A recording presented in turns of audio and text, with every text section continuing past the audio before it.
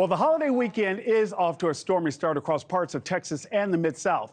2 people are confirmed dead after a tornado touched down overnight near Valley View, Texas. That's about 30 miles north of the Dallas-Fort Worth Metroplex.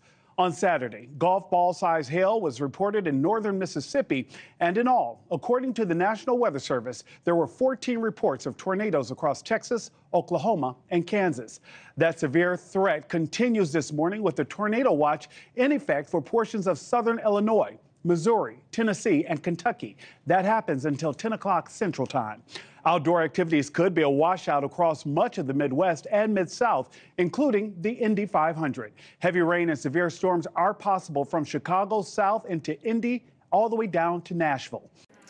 Thanks for watching. Go to joinnn.com to find NewsNation on your television provider. And don't forget to click the red subscribe button below to get more of NewsNation's fact-driven, unbiased coverage.